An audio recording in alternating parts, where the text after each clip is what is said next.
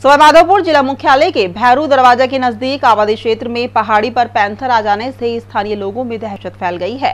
भैरू दरवाजा के नजदीक पैंथर के साथ शावक भी नजर आए, जिन्हें देखने के लिए मुख्य सड़क पर लोगों की भीड़ लग गई। सूचना मिलने पर कोतवाली पुलिस और वन विभाग की टीम मौके पर पहुंची और कड़ी मशक्कत के बाद लोगों को हटाया गया। पैंथर और उसके शावक काफी देर तक पहाड़ी पर अटखेलियां करते रहे और काफी देर बाद पैंथर अपने शावकों के साथ झाड़ियों में ओझल हो गया।